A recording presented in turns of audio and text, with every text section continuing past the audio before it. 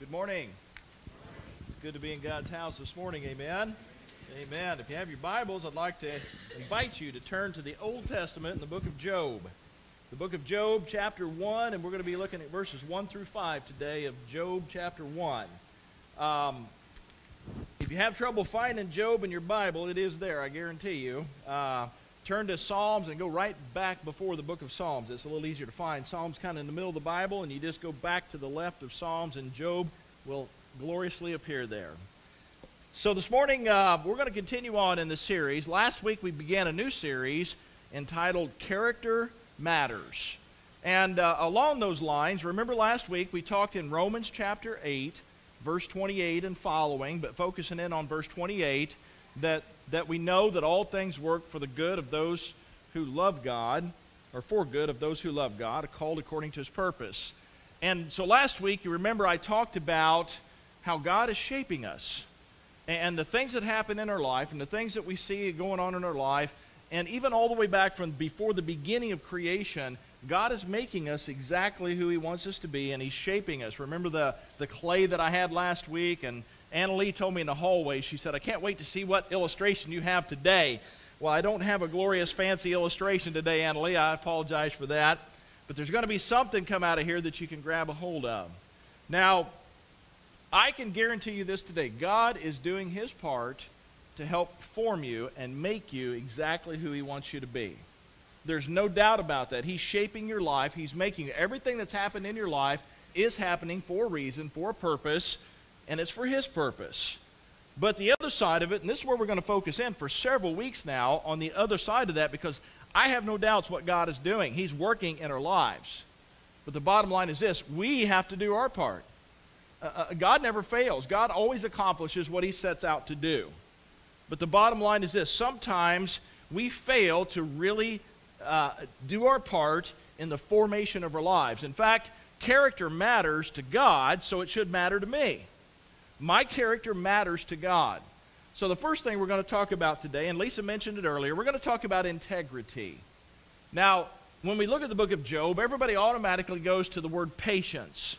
And I'm not saying that's not going to come up, and we're going to spend a little time in the book of Job. God willing, we will spend some time there. But right off the bat, everybody thinks of Job, and they think of patience. Now, we're not going to talk about patience this morning, although probably everybody here needs a little more patience, right? But the bottom line is this: integrity is something I think that we're lacking in America today. I think integrity, here's what most people deem as being a person of integrity. We've lost that word somewhere along the way. We think of integrity as this: if I haven't cheated on my spouse, if I haven't cheated on my taxes, and nobody's done that, have they? If I haven't killed somebody, if I just try to live a decent life, I am a person of high integrity. We see in the Bible, I believe, that it gives us a little bit different picture of a person of integrity. And we know that Job was a man of high integrity, of great integrity. And so we're going to look at his life right off the bat. Now, Job, the book of Job, there's some question there exactly when it was written. Who wrote the book of Job? Some believe that Moses wrote that book. Some believe that one of the men that came and prophesied at Job's side was the one who wrote at least part of it. We don't know the exact time frame, but because of the history that we see in the book of Job, we can guess that it's guesstimate somewhere that it's early in history.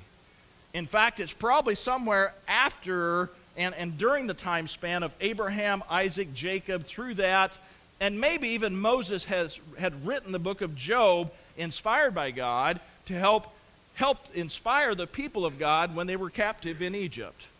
We don't know exactly the time frame. Now, we know the place it talks about in the Bible, where it took place, and Job may have been a relation even to Abraham. We don't know exactly a lot about Job, but we know enough about Job to realize he was a man of high integrity.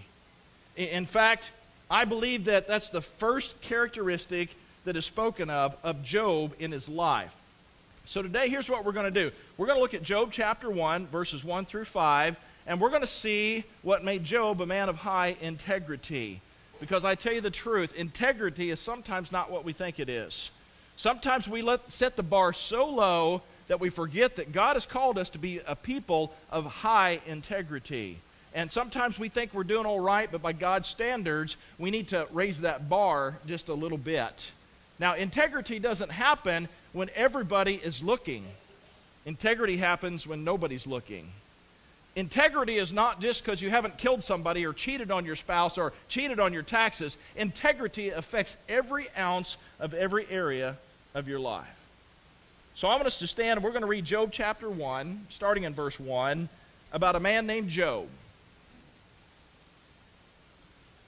It says in Job 1:1, there was a man in the land of Uz.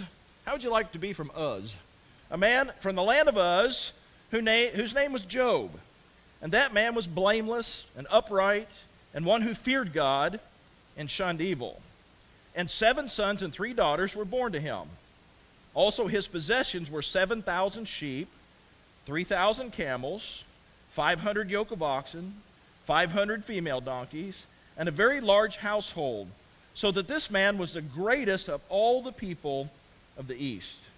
And his sons, who would go and feast in their houses, each on his appointed day, and would send and invite their 3 sisters to eat and drink with them. So it was, when the day of the feasting had run their course, that Job would send and sanctify them. And he would rise early in the morning and offer burnt offerings, according to the number of them all. For Job said, it may be that my sons have sinned and cursed God in their hearts. Thus Job did regularly. Let us pray. Father, we just come to you this morning thanking you, God, for your word, and we stand upon your word today. Father, I pray that you would just use this time together, that we would set all things aside and focus on you, Lord. Father, we thank you for the men and women of the Bible that we see that lived such a high character, Lord God. Lord God, I pray that we would just see and be able to see the examples that were set for us. But Lord, there was no greater example that was set than of your Son, Jesus. Lord, if there's someone here today who doesn't know Christ as Lord and Savior, we do pray together. We join together our hearts and minds. We pray that you would bind Satan, that your spirit would be free to move. And if someone needs to know Christ as Savior, to give their life to you today, that today would be the day. The invitation will be there. Father, we pray for us as believers. Lord, we know that our character does matter to you, God, so it should matter to us. God, I pray that we would be a people of integrity, God. Lord, though the world looks at us and tries to judge us and tries to find reason for faults, God, help us to not look at them, but look at you and what you want us to be, God, as you form and shape our lives. Father, be with us here today. Lord, we thank you for Jesus, our Savior. In his name we pray. Amen. Please be seated. So today I want to ask you this question. What made Job a man of such great integrity? What was it that made Job such a man of great integrity? In fact, I want to answer that question today. And I don't have to use 5 verses to do that. I believe that we can see that in the first verse of the first chapter of the book of Job. It didn't talk about all that Job went through. It didn't talk about all the things that Job had right off the bat. The first thing that was said was 4 things. And I want to use these 4 things. They're qualities that stood out in Job's life that made him a man of great integrity. So if I want to walk a walk of integrity, I can look at God's word and I can see the life of Job, and he lived that high character life of integrity. The Bible says, number 1, in Job chapter 1, verse 1, that Job was a blameless man. Job was a blameless man. Now, what does it mean to be blameless? Now, if you have a King James Bible, that's going to use a word different than blameless. It's going to use the word what? Perfect. Now, I don't mind that word perfect being used as long as we get the understanding of what that word perfect means. In fact, we can even take the word blameless and we can take it out of context. We can take the word perfect and say this: if I'm going to be living a life for Jesus and I can't be perfect, then I might as well just give up. That's not what that word's saying. If I'm not perfect before God, then I might as well just quit, because I'm not going to ever please God. I'm not going to be a person of integrity before God if we look at it that way. In fact, here's the deal. That word perfect means that we're complete. In fact, that word blameless means this. We get from that word blameless, it comes down to the word integrity. In fact, if you look in Job, there's many times that Job is referred to as a man of high integrity, and it's talking about his blameless life. Now, how do we gain this blameless life? Blameless, listen to this. Blameless is more of an action than it is an accomplishment. In other words, it's not like I can live my life and be like Job and fashion my life like him, and I can arrive at a point where I can live a perfectly blameless life. The Bible says we're all sinners. We've all fallen short of God's glory. Is that right? If we've all fallen short of God's glory, then there's going to be things in our life every day that I fall short. How many of you never mess up in a day? We all have those times.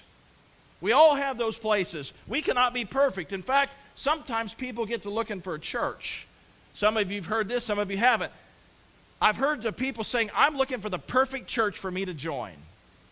Now, if you happen to find a perfect church, I will tell you this, don't join it because you're probably going to mess it all up. But the truth is this, there is no such thing as a perfect church, amen?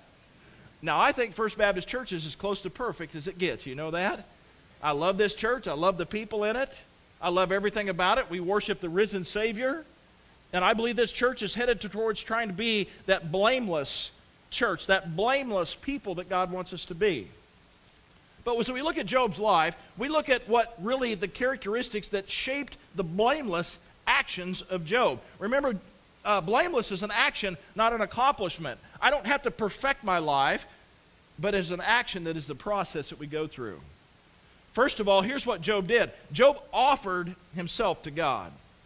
In fact, if you look in verse 5, it talks about this. It was in the days of the feast when they had run their course. His children had had some kind of a feast. They thought maybe a birthday festival or something like that. I tell you what, we throw birthday parties now, but in their day when somebody had a birthday or a celebration or an anniversary, they would run it for a week long.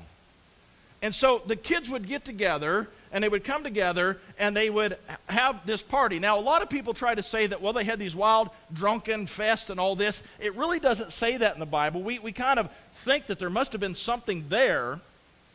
But they had gotten together to have these feasts, these parties. And Job was such a blameless man. He wanted to make sure not only he was right with God, but his family was too. And so Job would offer up burnt offerings, it says in verse 5, to the Lord. He would do this, he would send for them, he would bring them together, and he would sanctify them in what way? He would bring an offering, a burnt offering before God.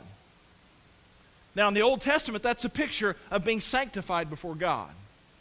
You would bring together all of the people, and you would set up this altar, and you would sacrifice an animal or something to God. Now, the Old Testament sacrifice never did cleanse everyone and make anybody perfect before God. I can tell you that. But we see in the New Testament that there's a sanctification that is apart from the law of God. This sanctification was that people would come before God and they would know that there was wrong in their life. They would admit that, and through that, they would confess Jesus as Lord and Savior. You see, the Bible says that Jesus was sent and he died once and for all, that our sins may be forgiven. Amen to that? That Jesus came and he was the offering. In Hebrews, it talks about that he is our high priest, that he went before us, that he died on the cross, that he shed his blood, and now he sits at the right hand of God.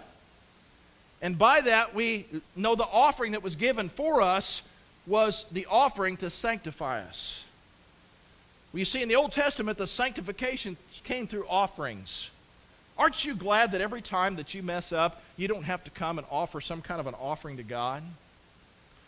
I believe that if that was my life and I wanted to be blameless before God, I would just have to camp out at that altar and say, God, I'm sorry for this. God, I'm sorry for that. God, I'm sorry for this. God, forgive me for that. God, this wrong thought, this wrong action, all these things. And then it wouldn't cover everything. You see, I believe that the sanctification that comes through Jesus Christ, it took away all of that. There was now no more need for those offerings. It was the New Testament and the New Covenant. But in that time, Job, to be right before God and to make sure his family was right. How many of you want your family right before God? We all do. Then I believe if we're going to want our families to be right before God, we need to be as blameless as we can. In fact, he offered offerings, and here's something else that I think Job did. He took ownership of himself and his responsibility. Do you know that we've raised a society of people that will not take responsibility for their actions? We've raised a society that feels like they're entitled to things. We've raised a society that will not admit it's not everybody else's fault, it's my fault. Right? How many people in this world will not take ownership? They begin to blame everything else. Do you know what a blameless life looks like? It means I'm not going to blame everybody else. I'm going to blame myself. And I'm going to take ownership. So here's what we have to do if we want to live a blameless life. I've got to stop blaming everyone, everybody else. It's the system's fault. Everybody else is causing me to fail. And to stop making excuses and to begin living for Jesus. That's exactly what we need to do. You know, I believe that Paul understood that. The Apostle Paul, he lived a blameless life. How did he do that? He realized that what I'm doing is not right. I've got to turn to Jesus, and I've got to give my life to Christ, and I no longer have to be perfect. I just have to be headed towards a blameless life and the perfection of Christ. Job was blameless in his life. Do you know what happens in most believers' lives today? Most people, they don't want to live a blameless life. They want to live a life of settling for second best. We want to settle on not what God's best is for us. We don't want to strive for what God wants for us. We just want to live a life of mediocrity. It's kind of like the kid that goes through school. The kid that gets C's all the way through school, and you know that they could get A's. Gordon, you probably saw a lot of those kids in your day. How painful it is to see somebody who can get an A and they could actually, or get a C and they could actually get an A in life. You wonder why you struggle. You wonder why things are going on. All things are going to keep going on. But if you want to strive, you've got to strive for the A and not just to get by. A blameless life is this. It is someone who's trying to live a life of integrity before God. It says Job was blameless. The next thing it says here, he not only lived a blameless life, Job lived an upright life. I was trying to think of that word upright, and I was looking at that, and upright, here's the conclusion that I came to. I thought about this church building, and I thought about the building construction, and my mind always goes back to that for some reason all the time. And I thought about the painstaking process at the very beginning to make sure all these walls were straight. Now, I can tell you all the walls in this church are not exactly straight. And some of you know that, and some of you don't. That's right. Some of you who hung sheetrock, some of you who hung things on the wall and things like that, or worked with doors and stuff like that. Mike, you can testify. It's not perfect, is it? But we made it work. That's right. Well, I'm going to tell you about a wall in this church that most of you don't know about. But here's the deal. The more square and straight a wall is, the better off it is for everything going on around it. In other words, there is a door in this church that once these fine men hung the doors in the church, when the door shut, the door did not shut the same at the top as it did the bottom. Now, that doesn't seem like a great big thing when you're building a wall and it's a 1/4 inch off, but when you hang a door and you can see a gap at the top and it's shut at the bottom, that's a big problem. In fact, Doug Cox would say it's totally unacceptable. Doug Cox was ready to tear the whole church down and start over when he found that wall in the church. I'm not kidding you. We had to hold him back. We had to put handcuffs on him. He was ready to tear the wall out. But I can tell you, he's a big part of the reason why this church is the way it is, because he would not accept less than the best for God, as well others. Well, little do you know that wall, nobody's ever going to notice what's wrong with that wall. Because that wall, instead of, we handcuffed Doug and said, Doug, we're not going to do it this way.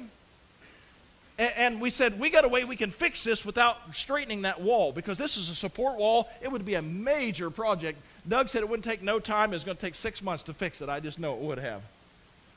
So Doug's nephew, Rob, comes in. Now, Rob, I'm going to kind of use you for an illustration, not in a bad way, but in a good way. Rob was asked to do something. Rob was asked to straighten something up a whole lot simpler than straightening the whole wall up. Rob came in, and most of you do not know this, but he fixed a problem, covered up a problem, and you will never know the problem in this church. I thank God that Rob had a solution for that. I thank God that most of you will never know when you shut a door, and there's 70 doors in this church. So you'll probably never know unless you were here and involved with that which door it was. You can go around and look, and you probably will never tell. Now, how does that relate to our life of being upright? Well, I was thinking about it this way. There are times in our life when we think that we are right with God and right with the world. You see, I believe in a 90-degree angle when it comes to building. Isn't it, Rob? When you're building something, you want it to be perfectly up and perfectly square, right? When you're building the wall. And the truth is, a lot of times in our life, we settle for less than perfect. We think that it really won't matter, but in the end, whenever you begin to fine-tune and fix things down the road, you realize this is a big problem. Now, it's totally unacceptable, right? What if we had this attitude that whenever my relationship with God or my relationship with the world, if something was wrong, I need to get it right immediately. Because if I don't do that, down the road somewhere, like hanging a door, down the road somewhere in my life, that is really going to cause a major problem and be a major problem to fix. Now, I'll tell you this, if we knew that when that wall was being built, we'd have spent, somebody would have spent a little more time making sure that wall was straight. How does that relate to an upright life? Here's the deal. There are times in our life when we think good is good enough. And we think within a quarter of an inch, that's all right. In the building, construction, you want it perfect. Why? Because you know that everything that is going on right here, it can affect everything else. Sometimes we try to take things we know are wrong, and we decide we're going to take the other route, and we're going to cover it up, and nobody will ever know. You see, the bottom line is this. If we're going to live an upright life, we have to live right with God, and we have to live right with this world. In other words, the things that we do in our life, it's going to affect everything else. We think that, what happens if I fudge just a little bit on my taxes? Everybody does that. It's okay, isn't it? I don't know. Is that right before God? What happens whenever you cheat on that test? What happens whenever you do things that you know God doesn't want you to do? What happens just for one time you watch that movie that you know you shouldn't watch? Or you listen to something at work that you know you shouldn't be listening to. One little time, and all of a sudden, you're not quite exactly the way God wants you to be. Do you know what Job was? Job was an upright man. How do I know that? The Bible says so. What does the Bible say? Well, his public life was right. In verse 3, here's what it says. It talks about his possessions. It talks about all that he had. At the end, though, it says this, that this man was the greatest of all the people in the East. Now, you don't get to greatness and you don't get to rightness if you don't have integrity with people.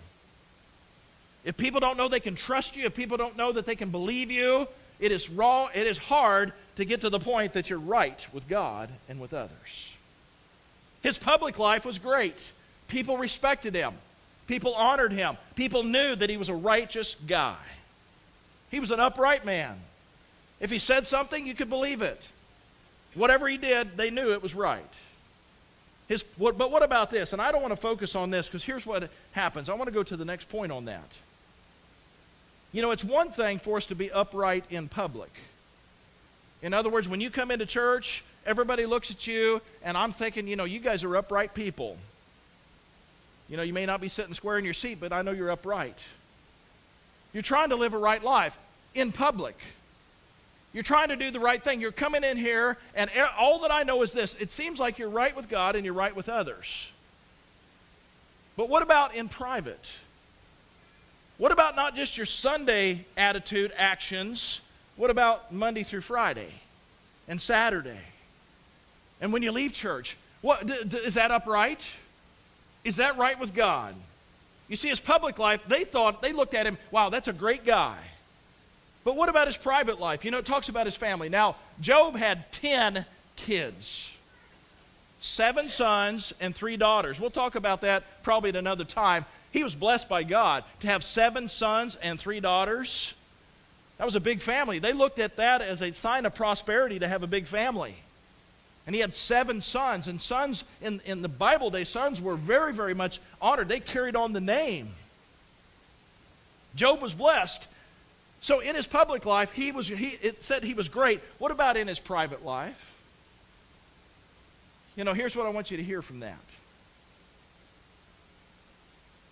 Remember what I said about integrity? Integrity is not just what people at church think about you.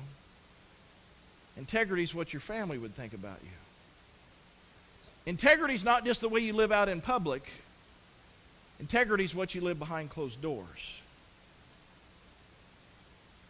You can be the most upright person in this church, but when you go home and when you go to your work and when you go behind closed doors, what is your life like? Would your family say that you're the same person in public as you are out of public? Would you say that your family is the most important people that you want to influence in your life? Then wouldn't you want to live the most upright life in front of your family as well as out in public? You know, I'd say this, just by reading these first 5 verses, I believe that Job's kids could say this about Job. Number one, I believe that his family would say that Job was a provider. Job provided for his family. He took care of them. Now, I think he may have spoiled them a little bit, but how many of you know of anybody who doesn't spoil their kids anymore? He spoiled his family. He set them up. They had property. They had land. They had money. They were able to have these feasts, I believe, directly because of Job. Job was a provider. Job was a spiritual leader. When Job saw that something was wrong in his family, he was the first one to be upright and say, you know what, my kids may have done something wrong here. Let's all come together. And it says he would send for his kids and sanctify them. You know what that means? He would call a family meeting. When's the last time behind closed doors you've called your family together and said this, you know what, I don't think we're going right and we need to get this right.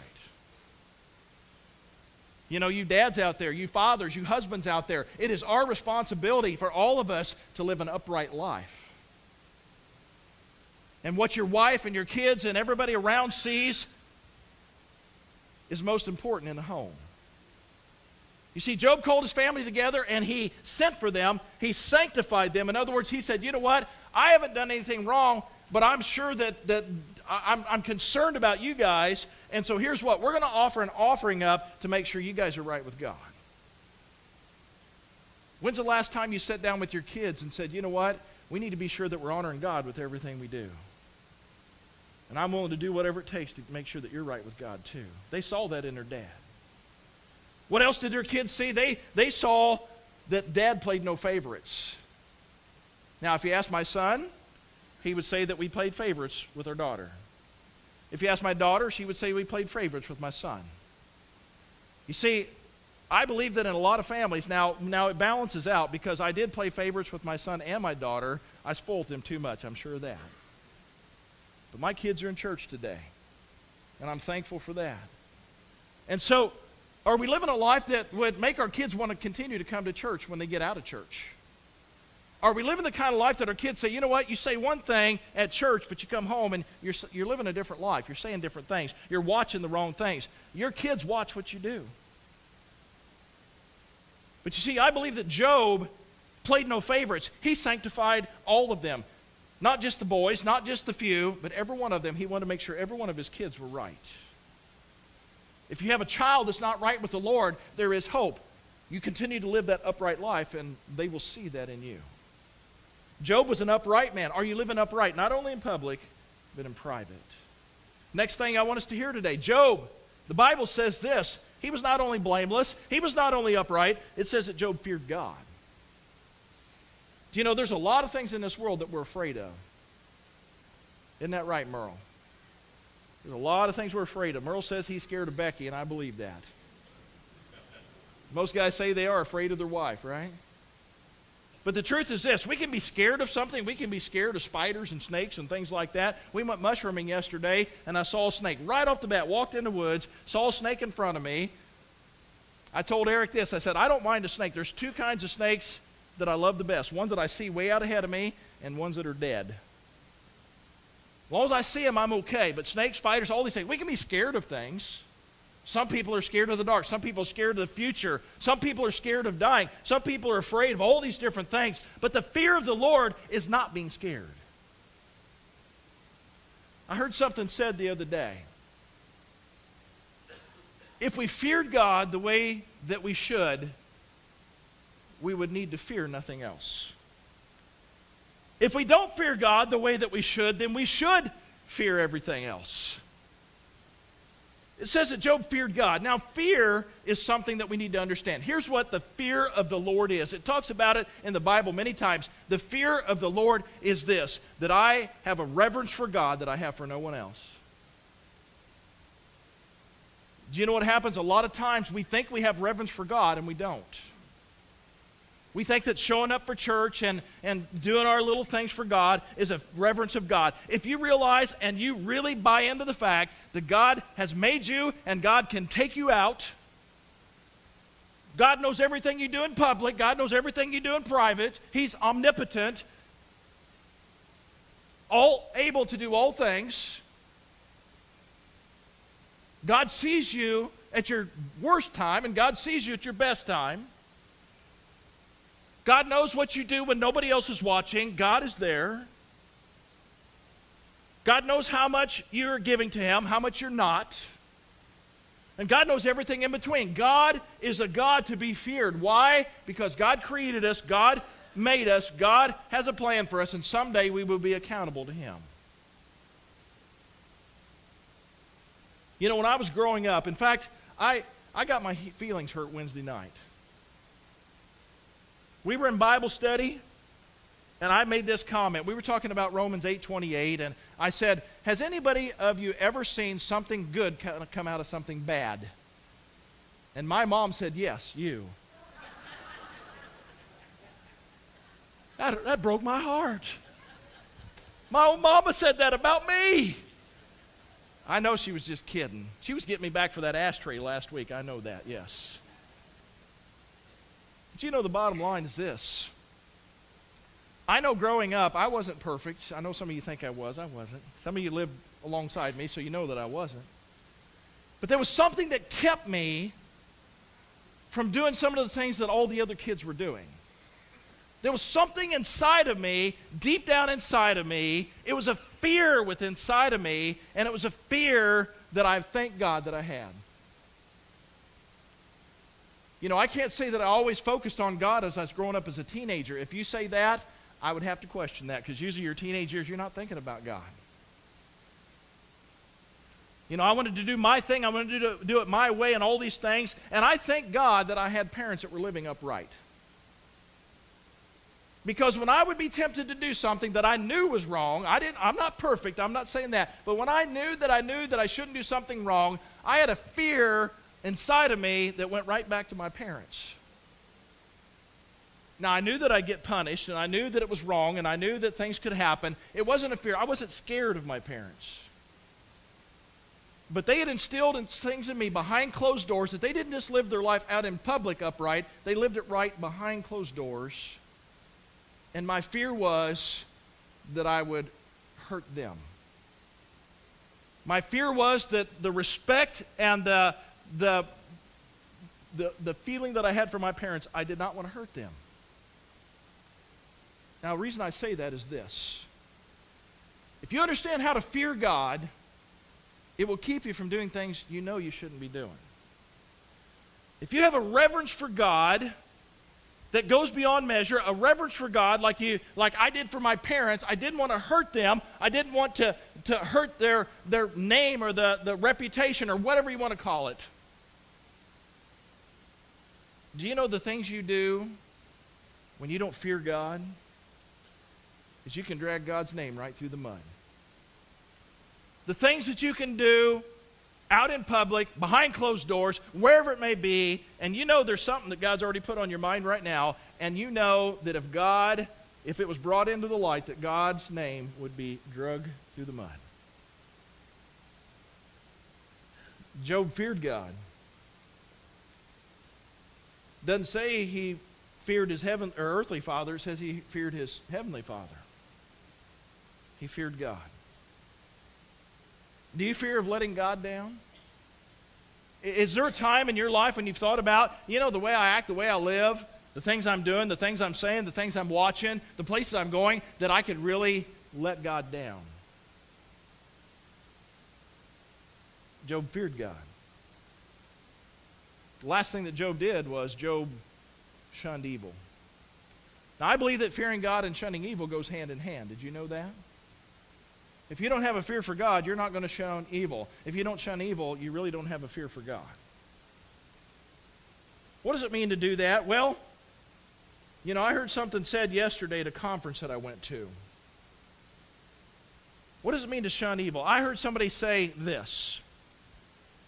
They said, you know, whenever someone's trying to get rid of something in their life, trying to live for God, trying to do the right thing, how many want to live for God?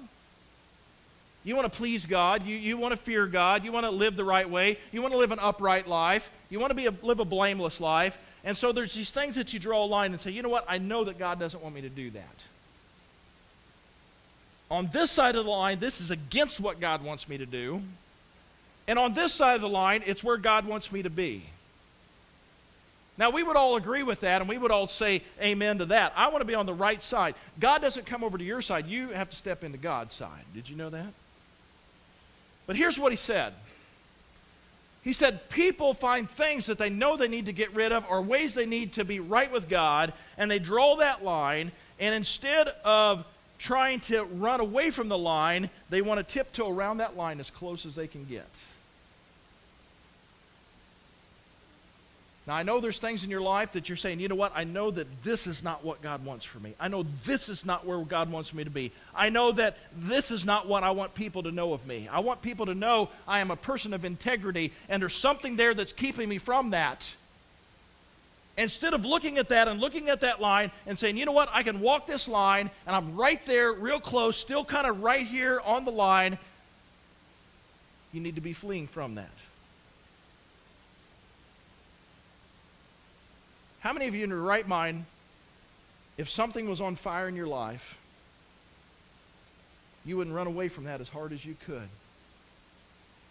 How many of us in our life, if we knew something that was going to hurt us, something that was going to destroy us, something that would make us lose our integrity, the true integrity that God wants us to have, not just cheating and stealing and all that, but the true integrity like Job that God wants us to have, how many of us would say, I'm going to toe the line there and not run away?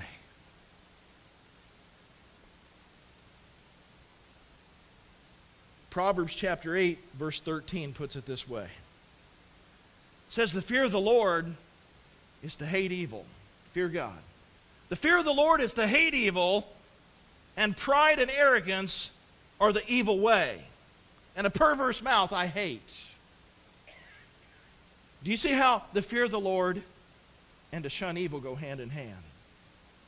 The fear of the Lord is to hate evil. Is there anything in your life that you need to start hating more and start loving God even more? You know, the truth is this. Evil doesn't come knocking at your front door. Evil tries to come in the back door.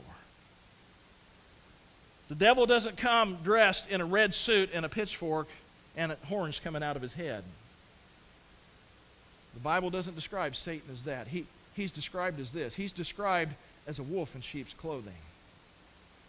He's described in one that prowls around like a lion, and he wants to destroy your life. You know, if I have a lion in my life, I want to get away from that lion. I don't want to stand and tease and poke and tempt at him. You know, the truth is this, and I don't know where you stand with the Lord today. I know where I stand with the Lord, and I don't think I'm the man of integrity completely that God wants me to be. You know, a lot of times I hear people out in public say, you know, I even heard it say yesterday, you know, about me, and that people, you know, you need to be around this guy, and you need to look at this guy and all that. And I'm thinking, you know what? There's things in my life that really aren't where God wants me to be at. There's things that are going on in my life behind closed doors. Now you're going to think, oh yeah, he's got this deep, dark sin. I don't, but I struggle with things. There's probably things in my life that I don't want anybody to know about. Maybe in my past, maybe right now. Who knows? I'm not perfect. But God calls us to be blameless. God says, you know what? You need to be turning and heading as far away from that as you can. Are you living a life of integrity? Does everything that people say and think of you match up with who you really are? Now, I'm not talking about those big things. I'm talking about those little things. Do you know what happens? The little things in life are the ones that usually will destroy a person. Those little things that we think, it's okay, it's all right, and everybody does it. All these things are okay. We think that's all right. But in the end, those are the things that will kill our integrity. Are we living that life being blameless? Is that where you are?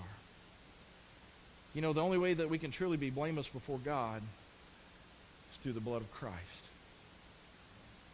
Maybe somebody here today that needs Jesus in your life. You're trying to do a good thing. You're trying to do a right thing. You want to be a person of integrity. You will never be right with God without Christ. If you need Jesus in your life, here in a moment, you're going to have an opportunity to come and say, Jesus, I want to be right with God. You got to get right with Him before you can be right with anybody else. But what about us as believers? Are you willing to say, you know what? Maybe the integrity of my life doesn't match up everywhere that I think it does. Maybe there's some things in my life that I need to let God examine, and maybe the things that I try to pretend that I am, some things I'm not. Maybe there's something you need to flee from right now. We're going to bow for a word of prayer as Todd comes.